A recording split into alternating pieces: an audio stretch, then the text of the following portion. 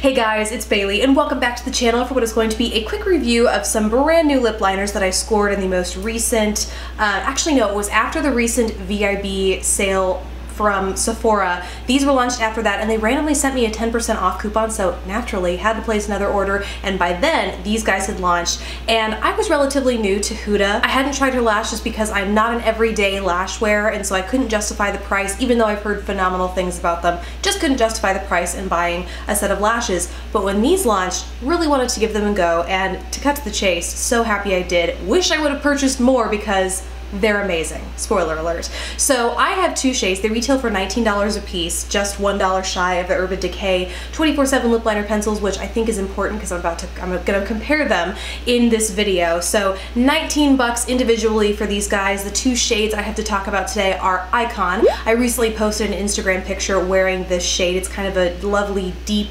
berry shade, and then Cheerleader, which I am wearing right now. Now these do have a matte finish. I am wearing a gloss over top because I wanted to show you how the wear is affected by products laid over top. The gloss I'm wearing, just for reference, is something new from L'Oreal. I just recently stumbled across this display. It's the Infallible 8-Hour Pro Gloss in the shade Dulce de Leche, and so it kind of, you can see here, it kind of gives it a brown hue, like a deeper bricky red hue, but it really is kind of a true blue red, and then it also gives it some amazing glossy shimmer. I'm really just wearing it in the center of my lips, but I feel like it gives my lips like a boom kind of effect. But that's unrelated to this review. Back to these lip liners. So I am going to be doing a full kind of haul where, if you are new to the channel, the way I like to do my hauls is I actually have tried the products for a while. I like to demo them out in the video and kind of give you mini reviews in addition to showing you what I hauled from a certain store. So that is coming from all the stuff that I recently purchased from Sephora, but I wanted to make a separate video for these because these surprised me. These really surprised me as far as lip liners go. They're called lip contours, so you can use them to line and then feather it in and, you know, really create a full illusion on the lips. But personally, I love using my lip liners as a full line and fill under, like, kind of as a primer for whatever product goes underneath, whether it's a lipstick or a gloss. That way it helps that base color stay in place. It keeps everything from feathering, or at least an ideal lip liner will. It just kind of acts like a lip primer, a colorful lip primer, if you will. These are so stinking smooth. I was shocked at how smoothly they glide on the lips. There is no tugging. I think you'll be able to see in both of these demos, there is no tugging whatsoever. The pigment laid down with one stroke is incredible. It really just takes one pass around the lips to get a super opaque line, which is really critical when it comes to lip liners, because I personally find that if I have to go over a line more than once, odds are better I'm going to mess up. And then kind of like that meme where the eyeliner keeps getting bigger and you start with a really fine cat eye and then you even it out and all of a sudden you have panda eyes. For me, it's like my lips start within my normal lip line, and then as I keep going out to make the border opaque, my lips just keep getting bigger and bigger and more overdrawn. And that's not a risk you have to run with these because they are so opaque at first swipe.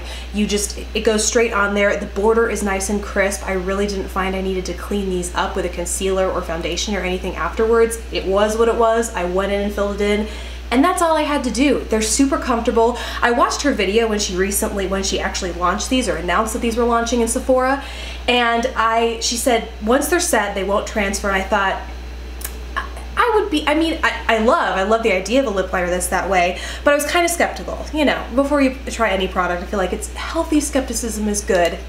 But these really do. I did a little transfer test. You can see here, I put my finger up to my lips, take it away, it comes away clean. She said you really have to wipe with these guys to get them to come off. And so I did, and you can see the pigment that transfers is not intense. It takes a good amount of wiping to get any sort of pigment transfer.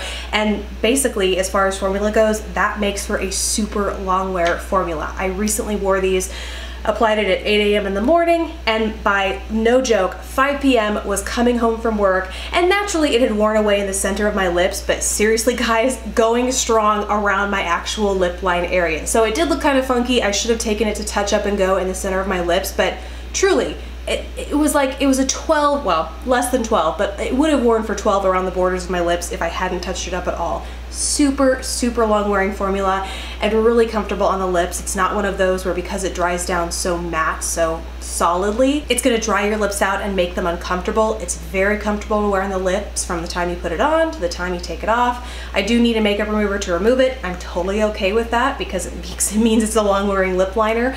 I think the only kind of notable attribute, which I think is super typical of pretty much any lip liner, is that when you, depending on the product you put over top, like the consistency of the lipstick or the gloss like I have on, that will affect how it wears. Like because I have a gloss now over this, kind of affected the formula. It's no longer completely transfer proof. You are going to see transfer on glasses and things like that. It makes for a slightly shorter wear time, but if you are looking for a great opaque, matte, comfy lip color, I guess it's a lip liner, these are an amazing way to go. I wish I had purchased more because even though it's not a super wide range of colors, she hits the mark with each shade that needs to be like there. There are like nudes, browns. I thought these were gonna be a little bit different than they are in real life. Like I thought this was gonna be, Icon was gonna be a truer kind of blushy berry, like a lighter blushy berry, and then Cheerleader would be the true deep blue red that it is.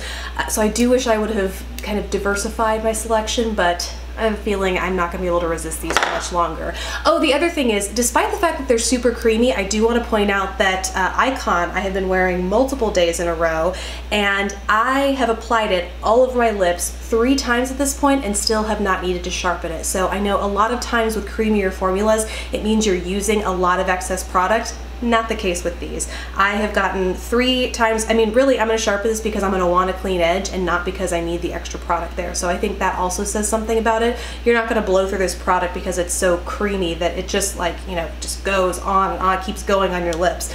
You can still use it sparingly and get a pretty high impact look with it. Now I mentioned the Urban Decay 24/7 lip liners in here earlier because they're still pretty fresh in my mind. Urban Decay sent me their Wendy's 10 picks for Vice lipsticks, and so I'm going to have a separate review coming of these guys, the new formula, or at least 10 of them.